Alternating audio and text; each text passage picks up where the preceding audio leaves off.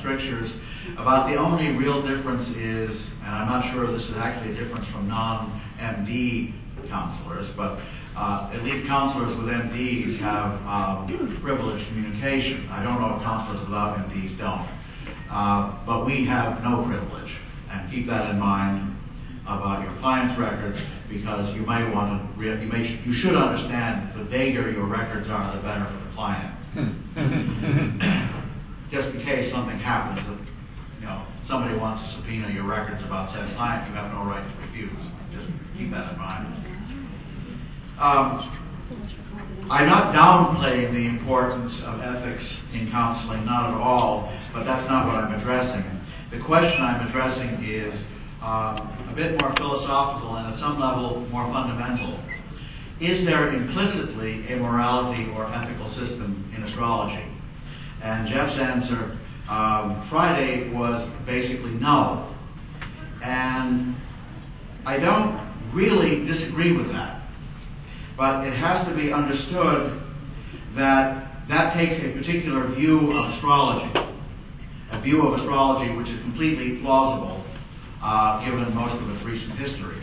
And that is, it takes the view that astrology has no philosophical foundation whatsoever and is simply a disembodied collection of techniques for doing something. In other words, a technology. If astrology is simply a technology for dealing with the interpretation of and reading of planetary influences, then by itself that implies no kind of ethics or morality, independently, of course, of the conventions we adopt as counselors. Astrology is, in fact, fully capable, and I think I demonstrated that yesterday with my lecture on the Picatrix, fully capable of being a completely amoral set of techniques used for all kinds of evil and horrible purposes. And Jeff raised the issue of what happens if astrology becomes an established discipline that is accepted by society. Won't it be used for those purposes?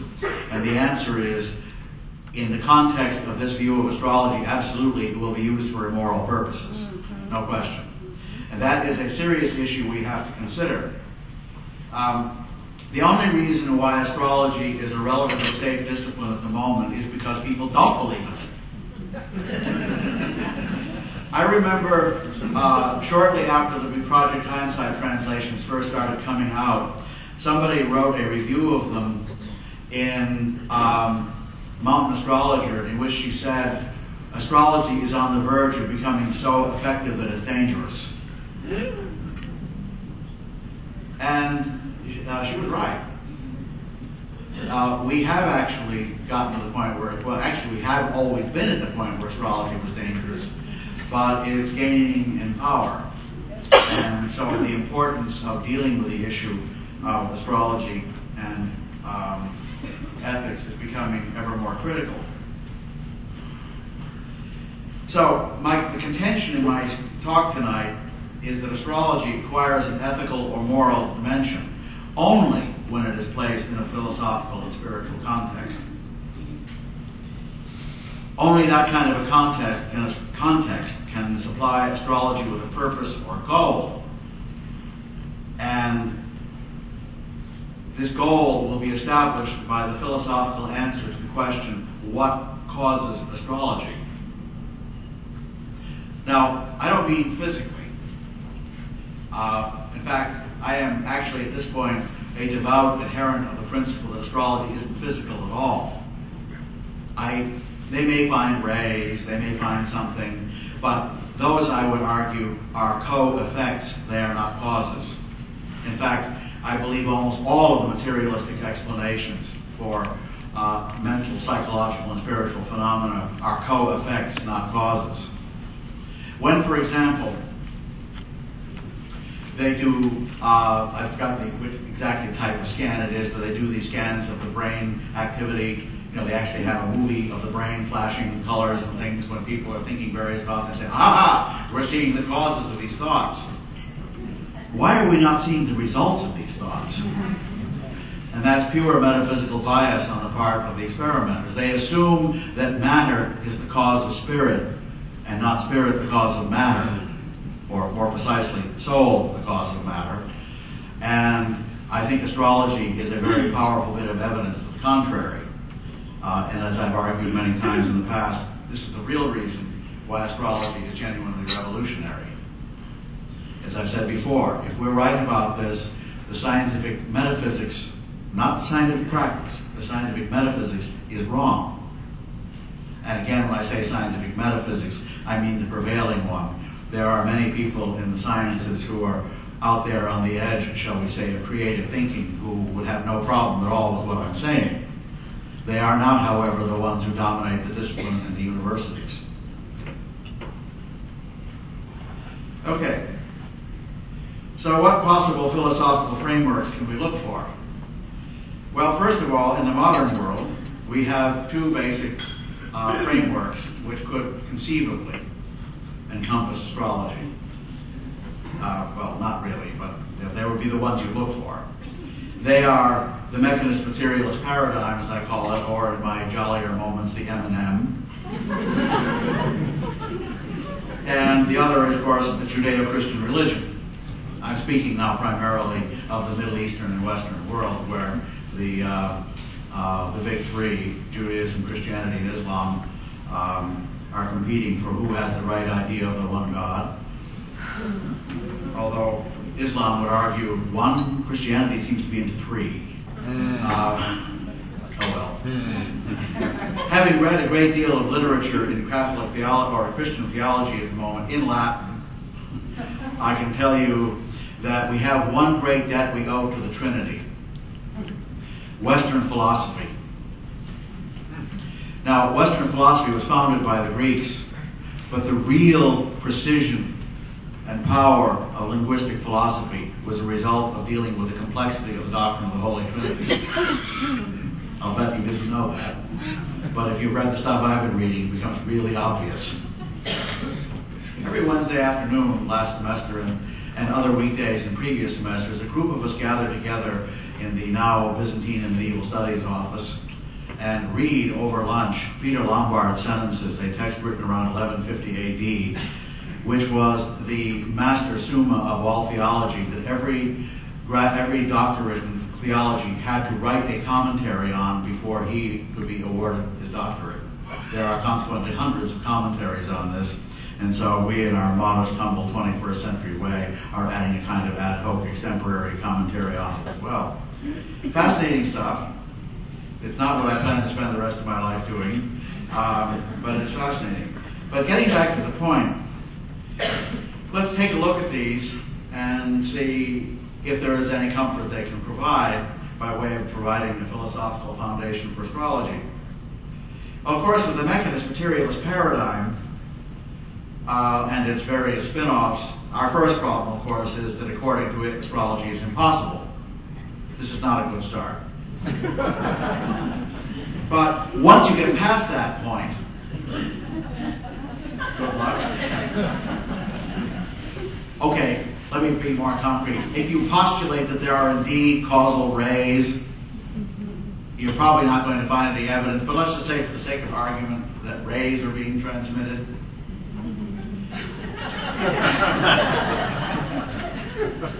That position provides absolutely no indication that there is any morality or ethics to astrology.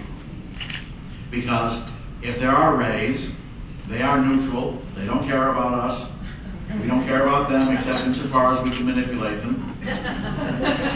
And so, if we actually did succeed in accommodating astrology to the current philosophical paradigm, the current dominant philosophical paradigm, it would have all of the flaws and dangers that Jeff was describing. You can guarantee that if you took out an insurance policy larger than a few grand, an actuarial astrologer would look at your birth chart and would conclude, yes, that person is going to live long enough for us to make a profit, sell it. No, that person isn't going to live long enough to make a profit. And oh, by the way, it was widely rumored in the 1960s that in Germany they were using actuarial astrologers. I never found any definite proof of it, but it was widely believed that they were, for the big policies, multi-million-dollar policies. My father, actually, who got me into this, made the following rather interesting proposition. He was one of the founding fathers, although most people don't know about him, of cosmetic chemistry. He was one of the first to take the principles of chemistry and apply it to the development of cosmetics. And in the course of it, invented the first successful antiperspirant. Even worse, he developed the first depilatory. And ladies, would you like to know what a depilatory does? It contains moth digestive enzymes. Moths digest wool. Wool is hair. I think Gillette's stock just went up several points. But at any rate, testing the efficacy of drugs and cosmetics was always an issue in his life. And he realized that astrology would allow you to create a testing company that could prove the adequacy or inadequacy of any pharmaceutical whatsoever by picking the right time to do the tests. No. And he wasn't planning to do this, but you see, time is not recognized by modern science as a variable with different qualities. So nobody could look at the fact that you pick times and say, hey, you're doing something methodologically improper. Everything will be methodologically absolutely kosher, except you'd elected a time favorable to the product. That's the kind of use we're talking about here. And yeah, I think that's pretty sleazy. Sort of my father, I have to say, in his defense. It just struck him as ironic. Okay. So modernism, or mechanism materialism, as a basis for the ethical and moral foundations of astrology is equivalent to having no moral or ethical foundations. So I think we need to drop the rays or any similarly mechanical foundation for astrology, and I think we can drop them with a great deal of scientific confidence that they will never be found anyway. Okay, now in the context of the prevailing monotheisms, the Abrahamic religions, as people have recently begun calling them, of course, once again, we have to get past the position of all three in their current modern forms that astrology is false. In days of yore, the position of the Christian church, at least, was a little more charitable. It was real, but it was diabolical. That's not much of a concession, but at least it doesn't make us frauds. It makes us devil worshippers. I think I have to say this is not an improvement. However, in varying degrees, all three of these religions have made accommodations with astrology and astrologers at different times. The primary device is what I'll call the Inshallah maneuver. Inshallah being Arabic for according to Allah's will, or if God wills, which appears, at least in the Latin translations of the Arabic text, about the end of every sentence that actually says something. You know, if you have a debilitated sun in the chart, but its ruler is in good shape, the father will start out in poor condition and end up wealthy, inshallah, if God wills. Great escape clause, by the way. We have to keep that one in mind.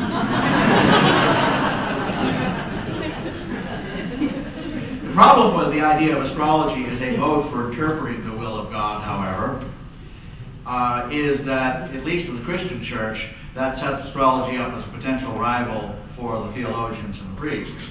And that thought did occur to a number of medieval church people with all the subtlety of a herd of galloping elephants. And that was always a problem, and astrologers, basically, the deal that astrology made in the Middle Ages with the church is we will talk about nothing philosophical or spiritual, except, of course, in weird books like the Picatrix. And there you have it in a rather creepy form. Now, the problem I have with this is that the will of God, while it's maybe sort of more benign than blind fate, is nevertheless a kind of fatalism. It means, basically, that you have no say in the matter whatsoever. You read the chart to find out what God hath decreed. End of argument. Now, again, this was not exactly the view that Christian astrologers took in the Middle Ages. The way they would have put it is you are aligning yourself with God's will, and in that statement, I think actually they came fairly close to the truth.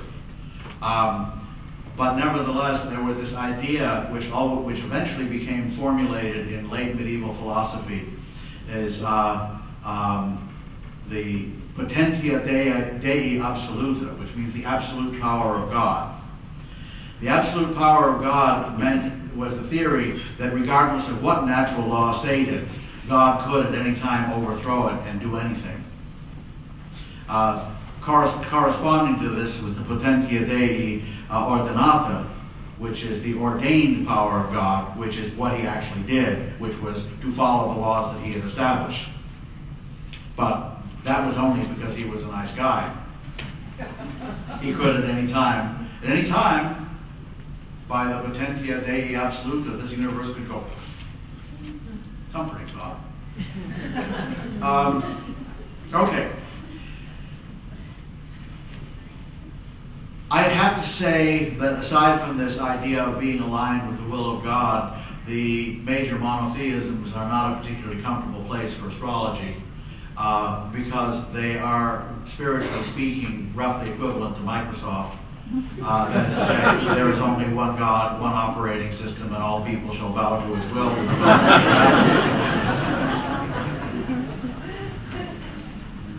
So, now we get to the heavy portion of our program.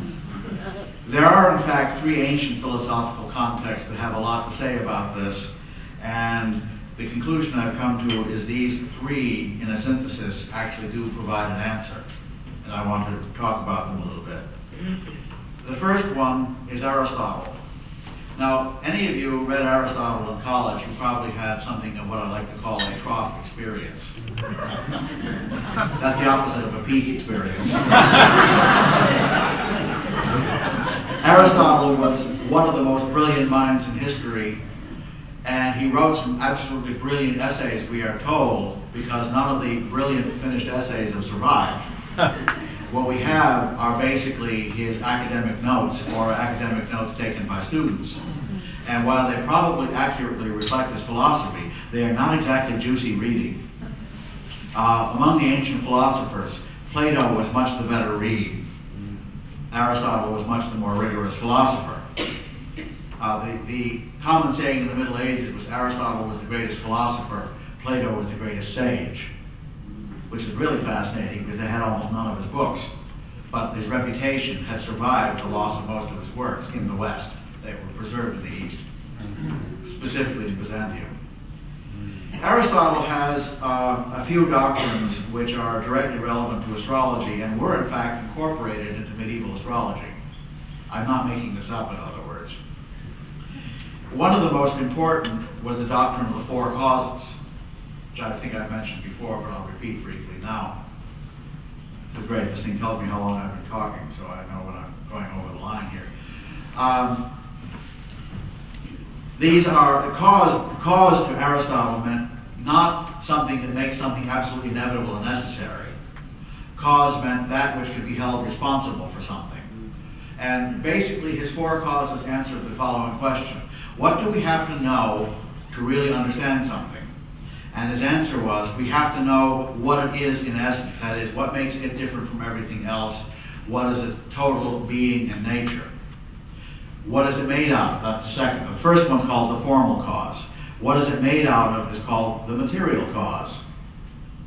What caused it to come into existence is called the efficient cause, and that's the one we still have. When we say cause now, we mean efficient cause. And the fourth one was, why did it come into existence? The final cause. That one was thrown out. We still have material causes in modern philosophy, although we don't call them causes. We just say, okay, what's the material foundation of this? And we have the efficient cause, but the formal and final have been heaved. And that began to happen by the late Middle Ages, by which time anticipations of modern philosophy were getting fairly obvious. Although it took modern philosophy several hundred years to realize they'd been anticipated in the Middle Ages. Aristotle was a biologist, and in non-living things, the formal, final, material, and efficient cause were different. But in a living thing, he understood that the soul was the formal, final, and efficient cause of a living thing. Now, what does soul mean in Aristotle? Two things. It means that which makes a living thing alive. Simple. It's what's not present at your funeral. At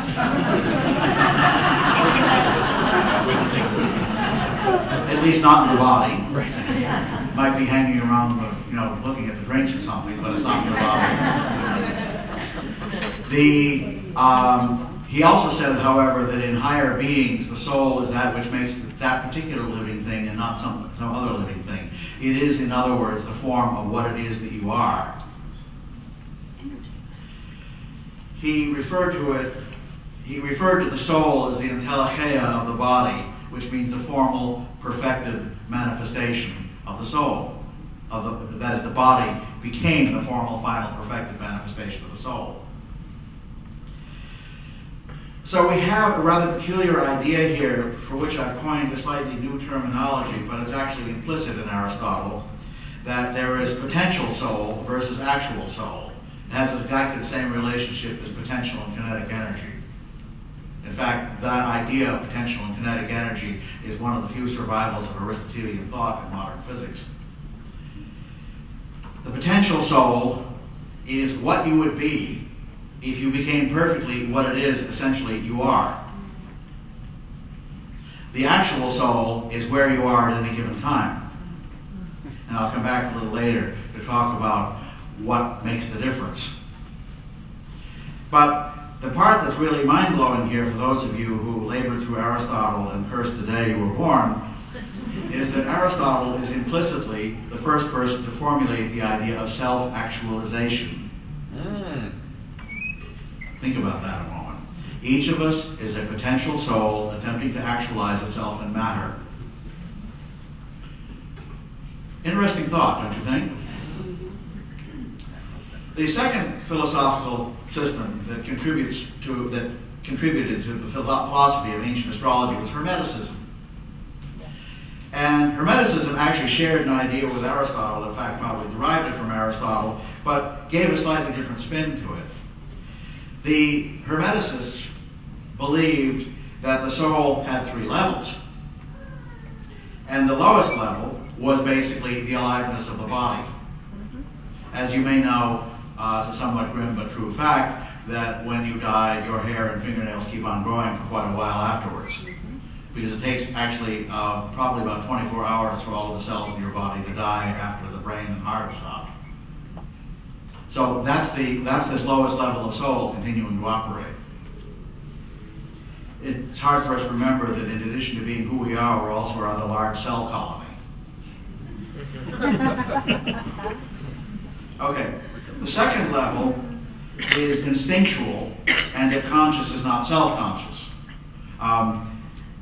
Aristotle called the first level of the soul, by the way, the vegetative soul, and he called the second one the animal soul. But the Hermeticists didn't use those words, but they gave the same description. And finally, we have the level of soul that is self-conscious and capable of speech and ordered thought. In the wretched translation department comes the following. Aristotle made the statement that man is a rational animal. And those of you that aren't terribly fond of the modern idea of rational probably find that a somewhat reductionist statement about human beings. The problem is that isn't what rational means. What he actually said was man is a logikos zoon. And that's a little different. Logikos, from which comes our word logical, means is capable of speech and thinking in terms of language. It is language that makes the human peculiar and unique. But logos is even more general than that. It is a brain, it is a consciousness that is capable of intentional ordered thought, and it knows that it knows. It is self-conscious. Self-consciousness is probably the single most important attribute. And I know I do not believe that it's restricted to human beings, but I don't think it's terribly evident in, shall we say, amoebas.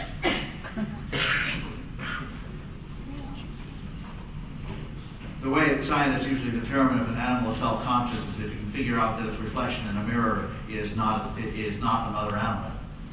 You can figure out that it's itself being reflected. And I'm not sure that's an entirely reliable test because cats will go after anything.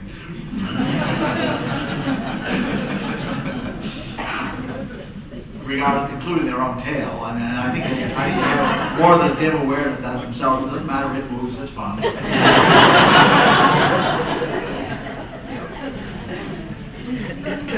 Now, the lowest level of soul in Hermetic, this is where we get into the Hermetic contribution of this. The lowest level of soul, the soul of the cells of the body, is completely subject to astrological forces.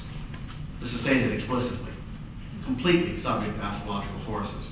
Because this level of astrological force is natural law.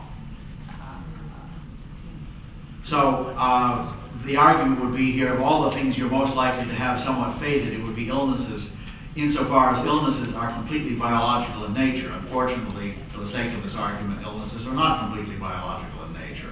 There's a strong psychological component in them. People tend to get ill when they need a break. And that's not a physiological consideration.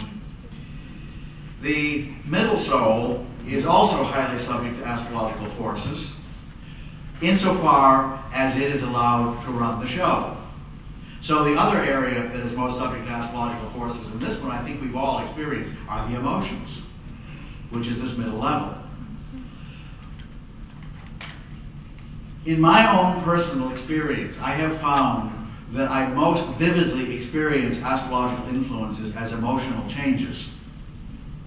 The events may or may not happen, but I can count on the emotional changes. I believe at some level they're the real effect. And the events are either our being unconscious about our own emotions or are the result of the activity of our own emotions. So the emotional level of the self is extraordinarily subject to astrological influences. In theory, at least, the highest level of the soul is capable of being completely free of astrological influences. Now, I think this is going a little too far, and I will talk about exactly what I mean by that in a moment. I'd say a better viewpoint might be that the highest level of the soul is capable of working with astrological influences at the highest possible level. This gives you a kind of freedom. And I don't mean that facetiously. It gives you the most real freedom there is. The freedom to be what it is you in fact are. The third philosophical system, which actually synthesized the other two along with Platonism, is Neoplatonism. Now, Neoplatonism, and this is implicit in Hermeticism too, which actually shows a strong Platonic influence, but I'm giving these in roughly their chronological order. Neoplatonism has the rather radical idea that everything begins from something they call the one, Tauhein, about which you can say absolutely nothing, except that it is the source and foundation of everything else, and it is one. Hear, O Israel, the Lord thy God is one. I asked somebody once if the Hebrew could be translated as, Hear, O Israel, the Lord thy God is the one. And he said, actually, yes.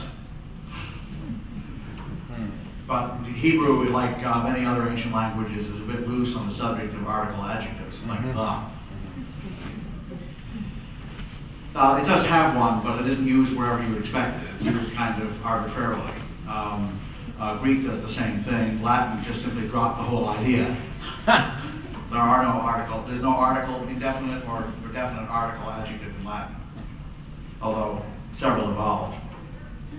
Okay. The one generates a thing that is called in Greek nous, which means universal consciousness. But more to the point, it is that which truly is. It contains not only all being, but all of that which knows being. It is the subject, object, identity and diversity, rest and motion. It is in fact it represents the first archetypal functions. And the first archetypal function is very simple. It is identity and diversity. Until you have difference, you have nothing. And at this point, let's see if I broke it. I've done this before, the pocket comb. Anybody remember the pocket comb? No. The pocket comb exists because where there's a pocket comb, there's a pocket comb. And because where there isn't a pocket comb, there isn't a pocket comb. If this pocket comb were everywhere, it would be nowhere. That's how identity and difference works. same principle as the 0 and the 1. Which is interesting because we've gone back to that. As a matter of fact, I've often stated that information theory is the first practical application of pure Platonism the human race has come up with. Where does Microsoft Word go when you turn off the machine? Could it be it's the same place the soul goes at death? I doubt it.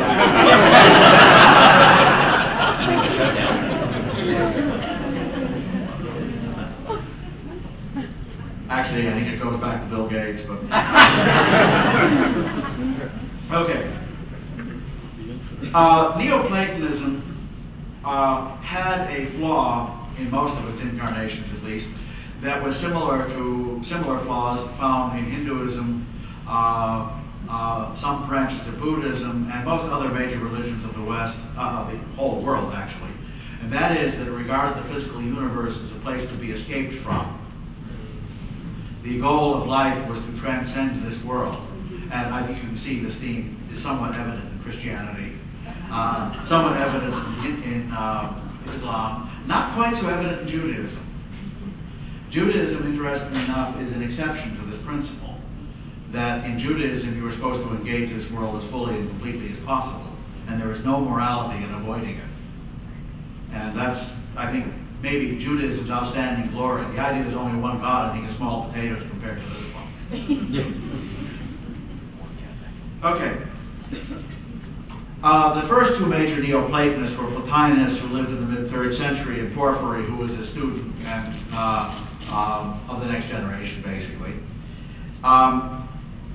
They believe, oh yes, let me back up a moment. I left out the last two stages of this emanation. The one generates consciousness, which generates soul.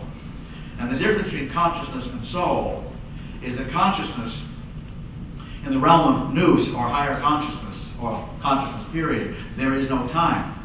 Everything that ever could be and ever will be is, permanently. And that's what eternity actually means. Eternity is not endless time. Eternity is the simultaneous present. Soul brings in movement. In fact, the essential key of soul is movement. To a Neoplatonist, all movement is a sign of soul. Now, here's the part where Neoplatonism really stands modernism on its head, but good. Soul generates the physical universe.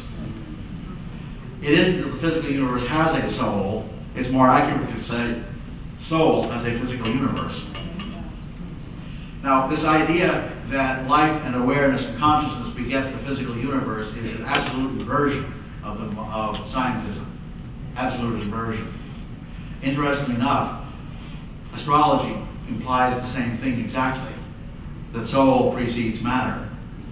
To a Neoplatonist, the planets operated, the physical planets were simply material bodies that were encapsulated in soul, and the movements were actually occurring in the world soul.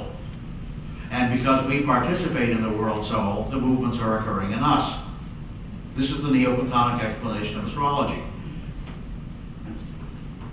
But getting back to Plotinus and Porphyry, Plotinus and Porphyry basically bought the idea that the physical universe was a place to be escaped from. They didn't regard the physical universe as evil, but it was a bloody, uncomfortable place to be, and if you have a choice, get the hell out. And I have to admit, there are times when that's an extremely plausible metaphysical worldview. Especially when you're living in a culture where the hygiene isn't quite as developed as it is here, and there are all sorts of strange things going on. And, you know, it's hard to have a high regard for a body which stinks. Now, let's not put a fine point on it. Bathing was not a big deal, although in the Roman cities it certainly was, and that's probably why they did it. It's actually the Middle Ages that's brought the practice of non-bathing to a high art. And it's probably the best reason why I would prefer not to visit. But at any rate, to Plotinus and Porphyry, the planets were not evil or good or anything, they were just out there. But the soul never fully descends into matter. To Plotinus and Porphyry, our souls are all basically fragments of the world soul that are suffering from a delusion that they're separate, and we're really aliens here. And again, the best thing we can do is understand that we're aliens and get the hell out. Now, Plotinus is actually a beautiful philosopher, don't get me wrong. His stuff is absolutely moving and magnificent. Probably the West's most authentic sage. But there is this anti-cosmic attitude in both of them. More so in Porphyry, actually. Porphyry is one of these people who has a tendency to like hair shirts. You know, make things gratuitously painful just to remind yourself you don't belong here. Plotinus wasn't into that quite so much. Porphyry, however, begat, philosophically speaking, a Syrian who went by the Hellenized name of Iamblichus, which actually is derived from Ya-Melkos, or Ya-Melkai. I think it actually is in Syrian, which means God the King. He's one of the few ancients who actually kept his Semitic name, although it got Greekified, which is what Hellenized means. He took a radically different position. He said the soul of each individual human being has descended completely into matter.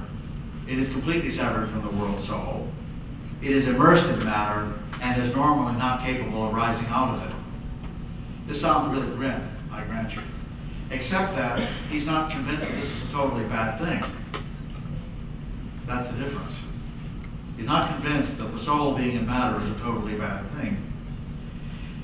Implicitly, he says, if a soul can align itself properly with the cosmic nexus into which it was born, it can assist in the manifestation of providence, which in Greek is pronoia, in this world, and thereby become free of the lowest manifestations of fate, and become the instrument and manifestation of divine providence.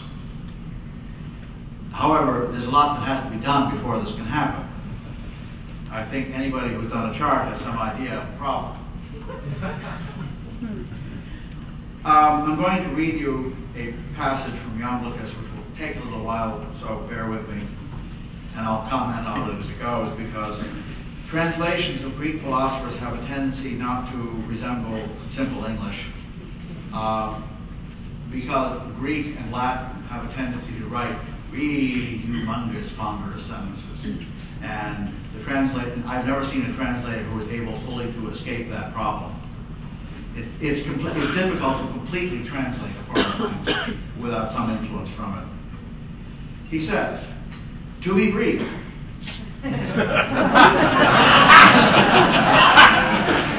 well, this is because this is preceded by a lengthy discussion. No.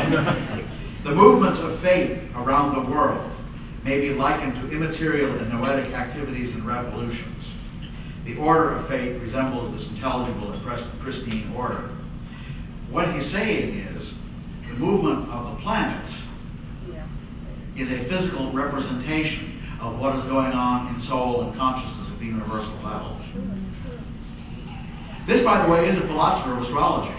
It's the real McCoy. Secondary powers, and then in brackets the translator added, and cosmic gods. That means gods within the cosmos, that is to say, here, are joined with primary causes, hypercosmic gods, that is, gods that are outside of the physical universe as we know it. They join together with the multitude in generation, that is, they make stuff happen here, putting it simply. And thus all things under fate are joined with undivided essence and with providence as a guiding principle. In other words, at some level, we are all joined with pure being, and all of this movement is a manifestation of pure being happening in the material world. Providence is here. It's unavoidable. It's inevitable. It is, in fact, fated, as he says in the next line. In accordance with the same essence, then, fate is interwoven with providence, and in reality, fate is providence, and is established from it and around it. Now, there is a difference, however, between fate and providence, and it's really important, but we'll come to it. Then and I'm skipping a paragraph from the text now, and going to his conclusion. Wherefore, since the soul is allotted certain parts from all of the parts and elements of the cosmos, and uses these, Hear what's coming here? It is contained in the order of fate, takes its place in this order, fulfills its conditions, and makes proper use of it. And to the degree that the soul combines in itself pure reason, self-substantiated and self-moved, soul as formal, final, and efficient cause, because this philosophy is descended from Aristotelianism, it is liberated from all external things. But to the degree that the soul extends into different modes of life, falls into generation, away from consciousness is the implication, and identifies with the body, it is sown into the order of the world. That is to say, it cannot escape. Or it cannot transcend, would be more accurate. Escaping is actually not the goal. Transcending is the goal. That means you are here, fully and completely, and at the same time in touch with what is beyond this. That's the tricky part. The two of them together. Now, Gregory Shaw, who wrote a text called Theurgy and Soul, which is a masterful book on the subject of Iamblichus' philosophy, very much in print, makes the following comment after this. And just in case you think I'm making up my interpretation, here's what he says about the passage I just read. The parts given to each soul from the totality of the cosmos made up its astrological portrait.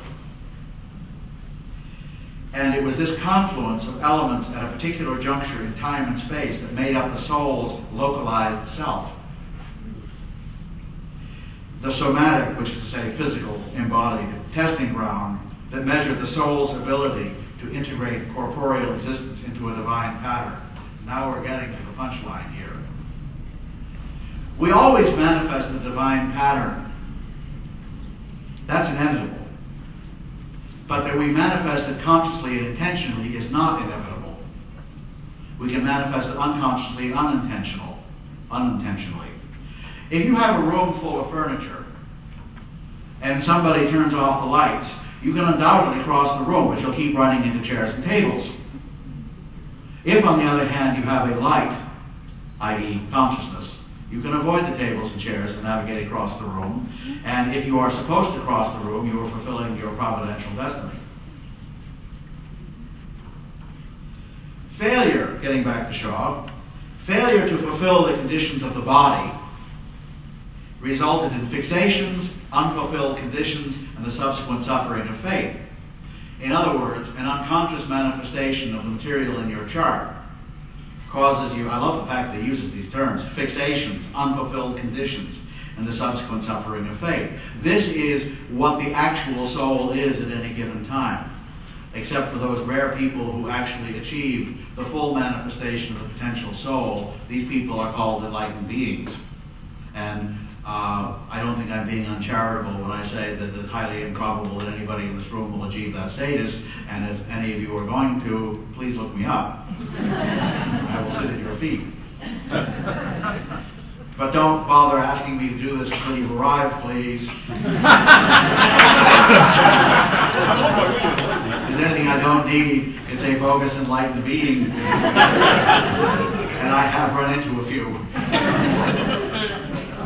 Anybody remember Rajneesh? Oh, God, yes. Okay. I may be unkind, but I think at this point I can say that he did not give really strong indications of being an enlightened being. Horny old bastard. Is what? He was a horny old bastard. Oh, yeah. Well, he was, there were respects in which he was seriously into the body, no doubt about it. The proper care of the body and somatic life, however, freed the soul from these bonds and allowed it, as Iamblichus says, to see the turnings of fate to be like the perfect revolutions of the stars.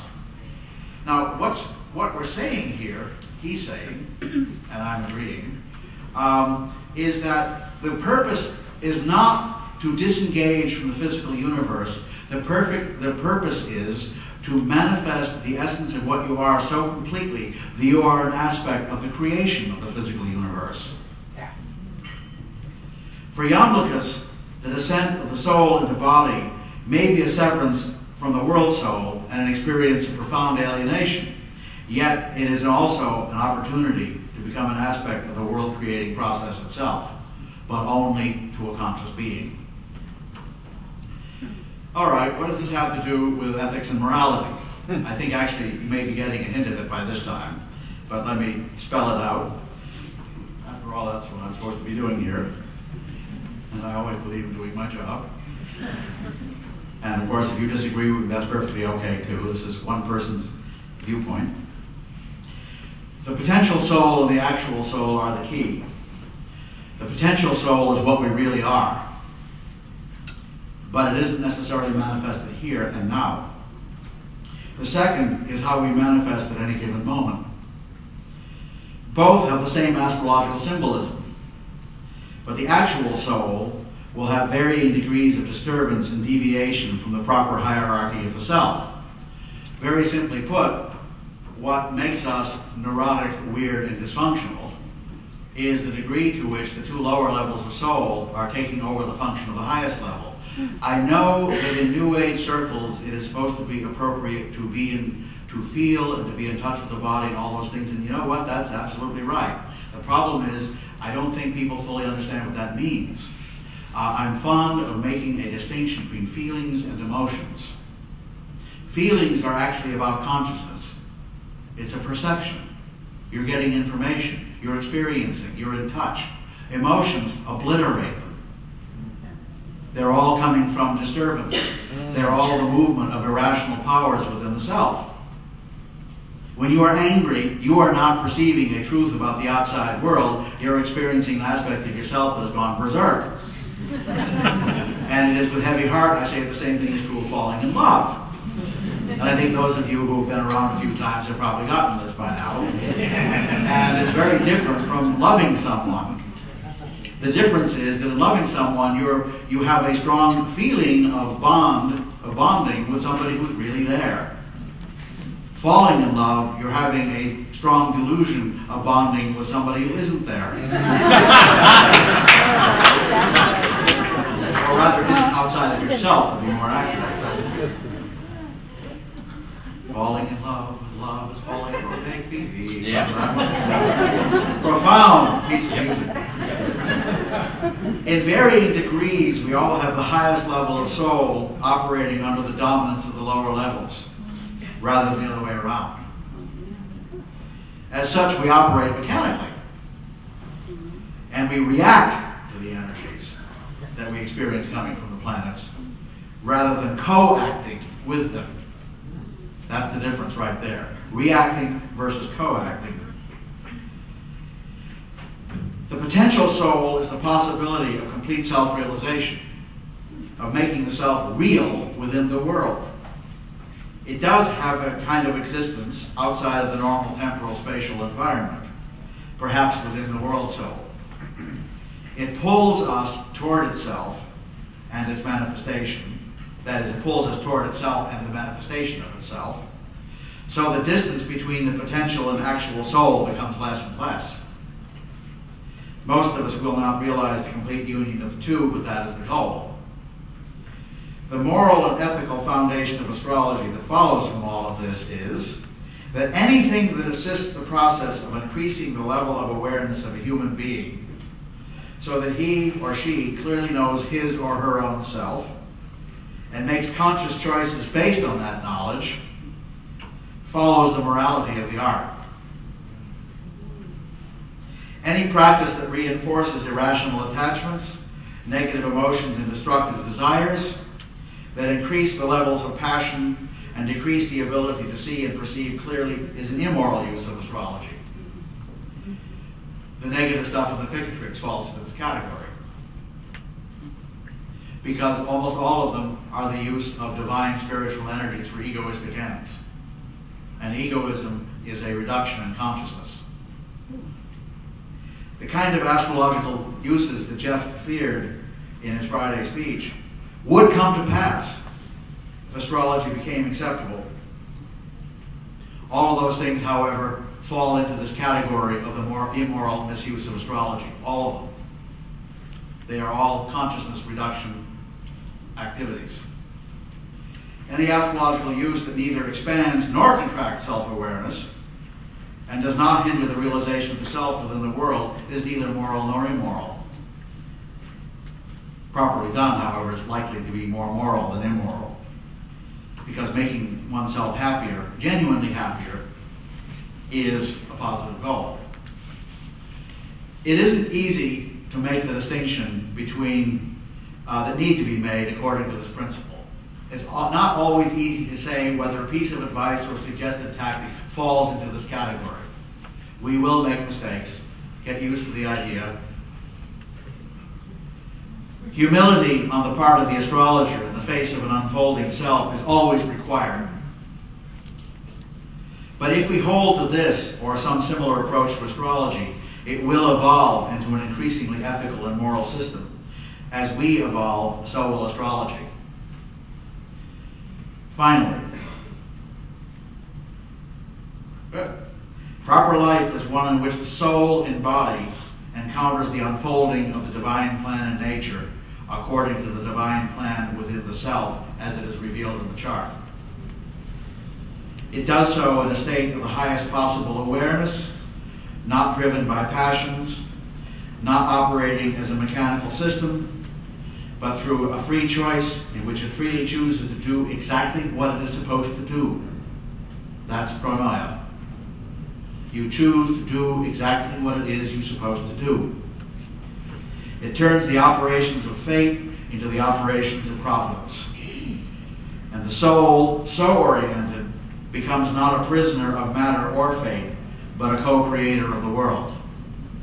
An aspect of God, experiencing itself, acting upon itself, and knowing itself for what it is.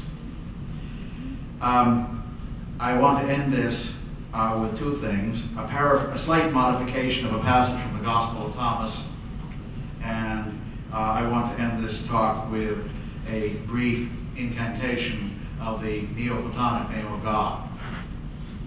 There is such a thing. When you know yourselves, then you will be known, and you will understand that you are the children of God however you conceive it. That's the part I added.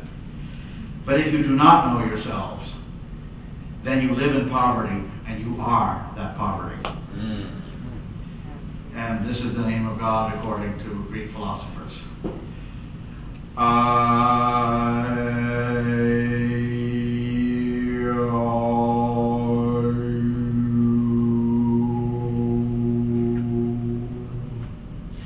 Those are the 7 vowels of the Greek alphabet repeated in order. There are 7 vowels in the Greek alphabet. Thank you.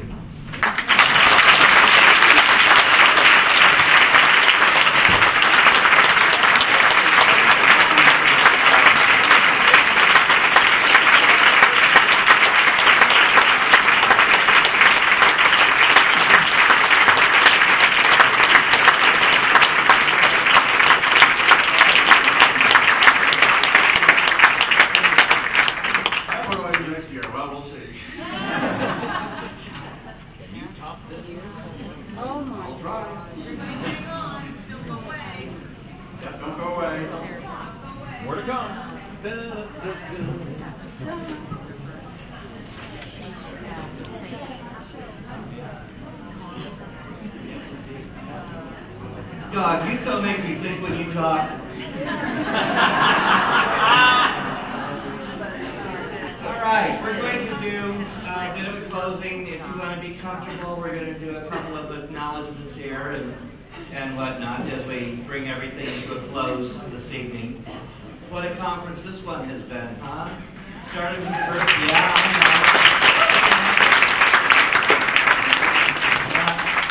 started with the Virgo moon.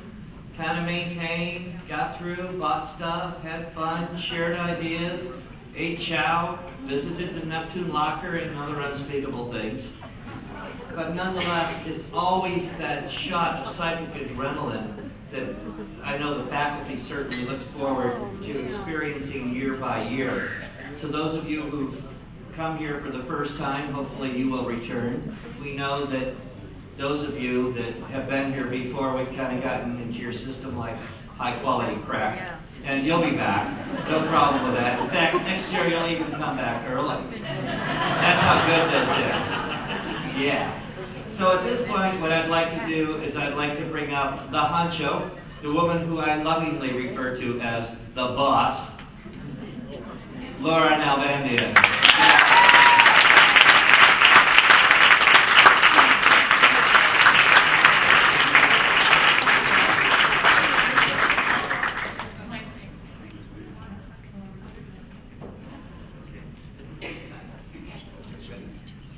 We. Totally unplanned. I know. Can you tell? No. Yes. Oh, you can start wherever you like. No, you start wherever you like. I'd like to thank you. Well, thank you. Exactly. I'd like to thank all of you very much for being here. And also, yes, give yourselves a round. Buy a round. Who said he'd buy a round?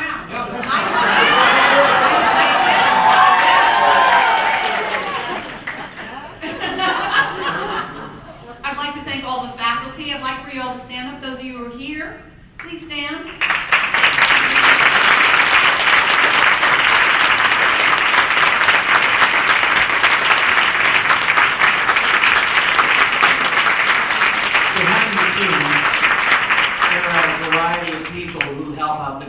We have tons of volunteers, and you might notice these people who come up, and it looks like they're actually primping the speakers, but they're actually those who are making the high-quality audio recordings that you get. There are people who have helped out in the bookstore. There are those who've been issuing drugs to the staff. And we would like to, anyone who was volunteering and participating, please stand so we can see who you are. Yeah, there's an announcement out there.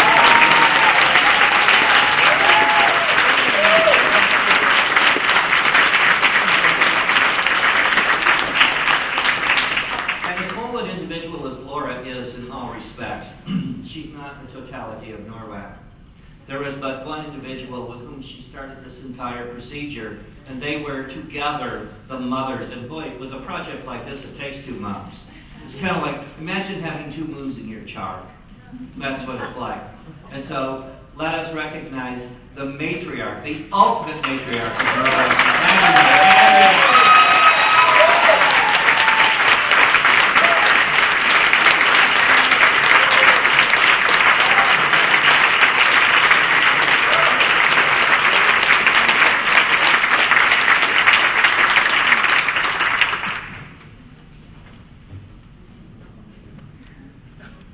She said, no. No. No,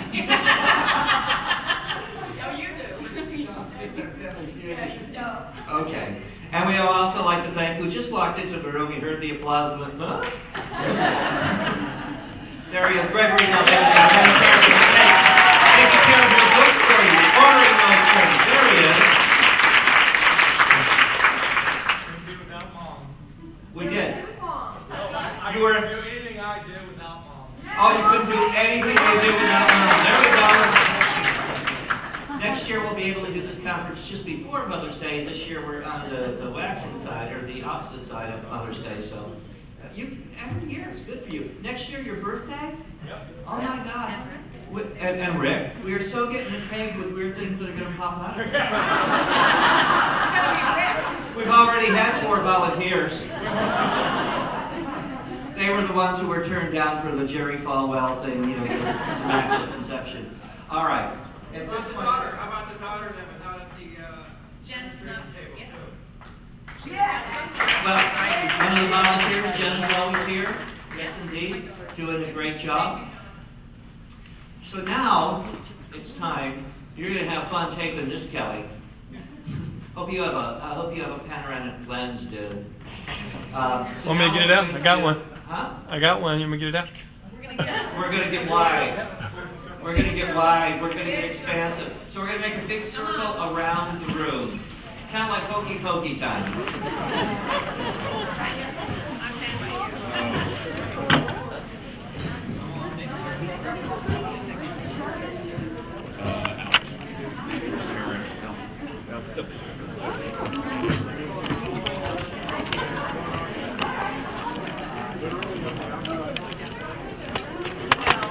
Yeah, Kelly, you're gonna get some backs and not be able to see much anything there. I'm gonna move.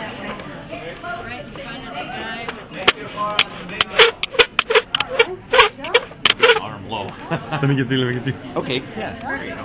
How's Philip? Get dizzy, Kelly. How's this thing?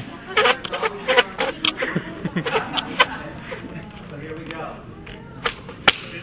As we release their domains, we give them thanks for the guidance, for the protection, for the providence, for the insight, and the wisdom which have been rendered through this weekend. Might we, the recipients, absorb all that we have taken and make it part of ourselves at our very core. Might we carry this with us as we go forth into the world, and might we be silent manifestations of the forces divine, and might we be examples of consciousness that will help others see the way. As we depart each other's company, waiting once again for reunion, let us carry this energy in our memory, in our being, and might we maintain all of the consciousness that we have received here and share it with others in our beacon way. And for that we give thanks. Aho, amen, whatever you wish. And now it's hug time.